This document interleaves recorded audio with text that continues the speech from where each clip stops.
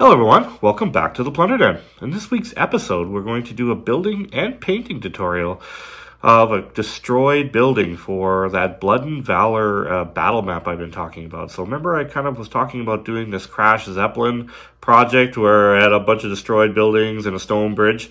Well, in the last episode we took care of the stone bridge, but I decided in this episode I would do a destroyed building. So I certainly used a lot of different materials that I've never used before to start creating this. And really I only have the bottom half of it done, and that's what we're going to do in this video. This may be a two-parter, hopefully not a third-parter, but it might have to go to a third part, depending on how much I can get done in a complete week for you guys. So Blood and Valor is another game produced by Firelock Games, and it is a skirmish style similar to Blood and Plunder, but it's set in the Great War, so the World War I kind of skirmish style game, which is really cool. It's a there's not a whole lot of World War I games out there, so this is a really cool game to dwell in, so I wanted to build some dedicated terrain for that. Now, of course, knowing me, I like to make things that are usable in other games, and so I kind of decided to go a little bit on the Tudor style building. So it could be maybe something for Dungeons and Dragons. It could be used for some other kind of game system in that kind of same vein with the Tudor style building. So let's take a look at what I've done here so far. So this is just the bottom of the building that we're going to be doing. So the reason why I painted it already, you can see the base has not really been anything done with it, but the building has been painted on the bottom, is because I have to build a second floor. Of course, I would have to paint the bottom first, and before I start putting things on top. It'll be too hard to paint afterwards. So let's just get a good close look at that. You can see I got some painted miniatures and partially painted miniatures. But I'm hoping to get those four unit all painted up before we finish this as well. So just giving you an overall view of kind of what we're going to be building in this video. So we kind of cover, made this broken glass. I've never done that before. I use a lot of balsa wood. I've never done that as well. So there's a lot more wood in this. There's a wood floor instead of a foam floor. So there's a lot of other materials that I've never used before. And actually, I'm really happy how this turned out, and I can't wait to get up to the second floor. I made some twisted floorboards and really take this building to the next level. And then for this base, I was kind of thinking maybe making a pile of rubble here. A lot of buildings that were destroyed during the war, they would pull out all the remnants of the garbage or things that have fallen down from, and kind of stack it beside the building or put it onto the road. That way they can clear these buildings out and either repair them or reuse them. So I kind of want to capture that in this terrain piece. So it's going to be kind of having a pathway in here, some rubble in here, and then of course it'll have a roof with a destroyed roof on top and a second floor here. So that is what I'm planning on building in the second video. But in this video, we're going to cover this bottom half of the building construction of it and the painting of it. All right. So if you guys like what we're doing here in the Plunder Den, make sure you smash that like button and consider subscribing to the Plunder Den and get first-hand information of when I start these projects. So let's get down to the table, let's start building, and let's start painting.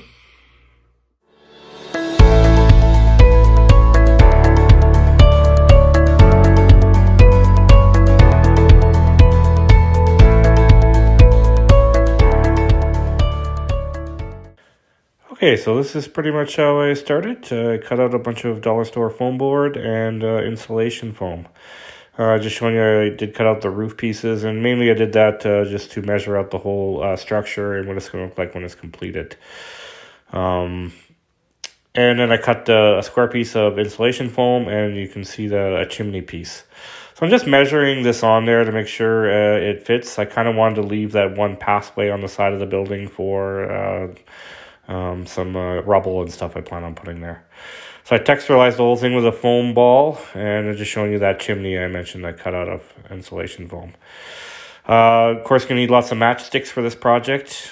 and I'm going to show you my big bag of wood I use. Popsicle sticks, little square pieces. There's all sorts of different types of wood pieces in there.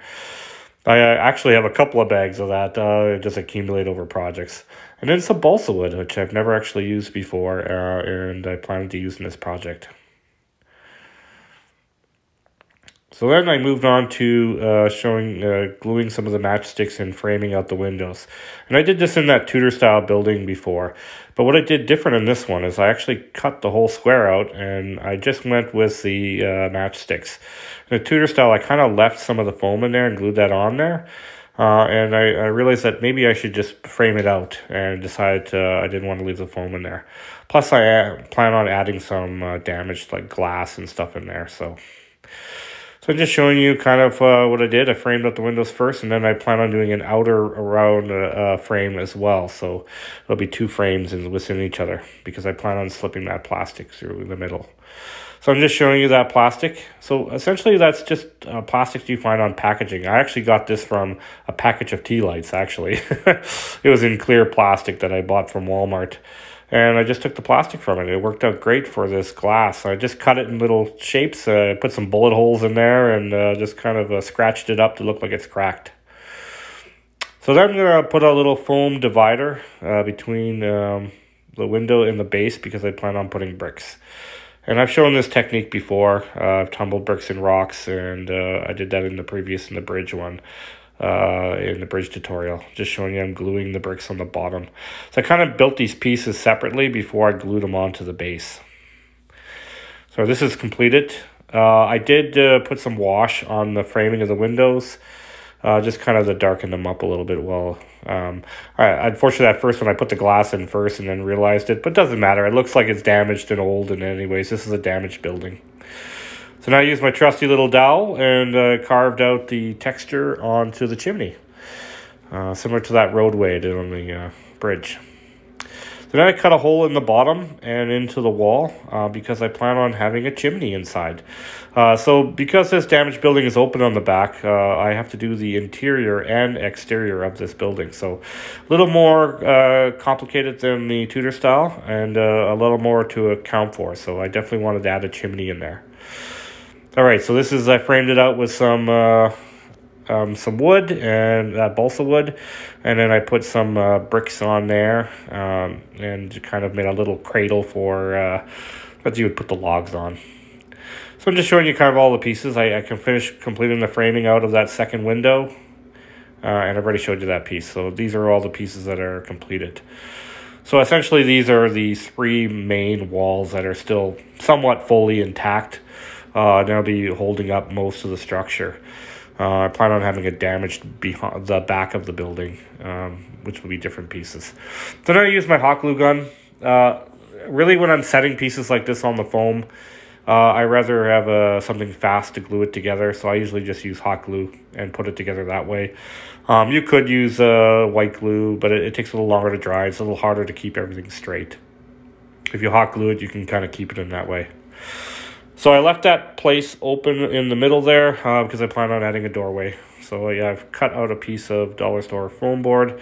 And instead of making a foam door this time, I used that balsa wood and some just small popsicle stick pieces, and kind of made a door out of that. I just glued it together with white glue, and just wanted to add a little more extra to my door using real wood this time. So then I used some more of that balsa wood. I plan on putting those in the corners as posts inside the interior, and I did a post across. There's my little saw piece that I've used in previous videos. Actually, it was very easy to cut this balsa wood, so it was really simple, a lot easier than cutting dowels and other things. So I'm just showing you, I'm planning on framing out the floor with those matchsticks, just kind of giving kind of like a molding along the floor. And then I'm just showing you, I'm planning on putting a post in the center, another balsa wood post. So these are the back. I put these two structures on the back. They're small dollar store foam board walls, and I just hot glued them in place too. But as you can see, they're just kind of a smaller version of the other ones, not one of the main structure walls. So then I use these kind of like a dessert stick. It's not quite a popsicle stick, but a little bit smaller. Used my little trimming tool there and snipped off the ends. And I used a X-Acto knife here to carve in texture into them. So a lot of these wood pieces don't have a lot of texture to them. And I do want to make this floor texturized in this building. So I just carved it out with a X-Acto knife. And I've done this in previous videos. And when I went a little step further, I started to trim some of the edges, just to make it look like it has a little more rustic look to the wood paneling on the floor. So I just added a little, and you know what? I didn't do it on every piece. I just did randomly picked a few pieces, just to add a little more character to the flooring in this building. Probably damaged, obviously, with all the destruction that's happening in the war here. So it would be a little bit worn out. So I kind of just picked them randomly. I plan on using white glue to glue them in place and just go on there. So this was a little challenging and time-consuming, I have to be honest. In some areas, usually I use foam, and it's a little easier to cut. But I had to trim and cut and fit that inside the floor. So then I added a few stones to the bottom of that main post on there, just purely as a decoration, just something to break it up. And then I made these broken up brick walls in the back and added these essentially matchsticks and stir sticks on the corners here, just to kind of finish off the walls. I wanted to have wood corners.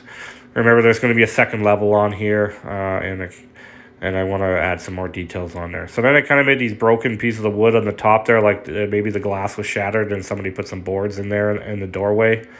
I had shown you I put another post in there. Now I'm planning on putting a second floor there, and that's where the flooring is going to be sitting on, but it's going to be twisted and damaged, but I wanted to add a good base for it. So now we're going to move on to paint. Now we've done our construction of the base. We're going to go to the multi-surface black paint, go to my usual brush, and we're going to really zip through these early stages of painting. I've shown how I prime and paint in lots of previous videos, so if you've seen my previous videos, you'll be very familiar with what techniques I use. So I'm just showing you briefly. I just plan on painting the entire thing black. Now I'm not going to plan to paint the entire base of this thing black yet, because I really haven't decorated it yet. So I just did the actual structure itself. As you can see, I still might want to do some using my dowel on that bottom, maybe add some brickwork or something else and some texture on there. So I'm just showing you I covered everything in black. This did take, similar to other builds, a couple of days. I painted it once. Then, of course, I went back and got into all the spots that I've missed. There's a lot of different areas in here.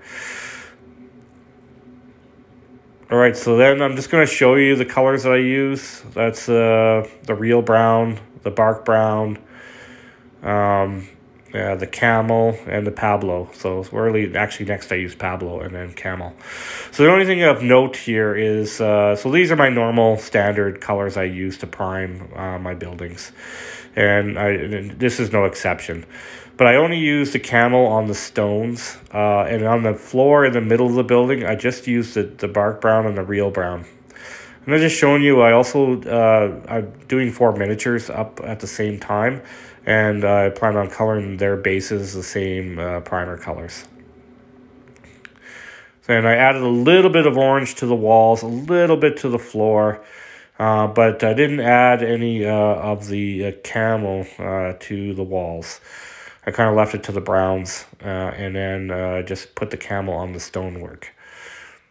So I did kind of not cover everything with all 4 colors, but I covered everything with the Pablo, the bark brown, and the real brown, and then just added the camel on the stonework, essentially. So I'm just illustrating that here. I'm just showing you. And I'm just going to show you the miniatures. I did that on the base on there. Didn't add any camel on the miniatures either. I just used those 3 brown colors. But I just figured I might as well do them at the same time while I'm doing the rest. All right, so now I'm going to move to a smaller dry brush. So in the first one, I would have used a bigger dry brush, as I've done in other videos. But now I'm moving into the brickwork. So we're going to go to the desert yellow, the skeleton bone, necrotic flesh, and then the mummy robe. So if you've seen the stonework I've done, these are all familiar colors. I showed you in the same order that I'm going to put them on, and I'm not going to show you me putting them on in the video. I just showed you the colors I plan on using. And I'm just going to hit all the stonework, the chimneys, around the base of the chimney, around the base of the building. So then I moved to a yellow ochre and a bark brown, and I kind of mixed these two together because I want to have a darker tone on my walls. I do plan on having yellow walls, but I want to do a dark tone first, and then I'm going to go back with just yellow ochre and highlight it. But I'm going to put this the mixture in here first. So I've hit a few areas already. I'm just showing you I'm planning on same technique as I always use. Color from the middle and then kind of blend out to the edges. And if you leave a little dark edges, that's perfect. You want a little bit of shading. So you can see I kind of actually went to a bigger dry brush from the one I was using on the stonework. So I actually went to a little bit bigger. Just covers a bigger area. And I plan on doing on the inside too. So this was a little tricky.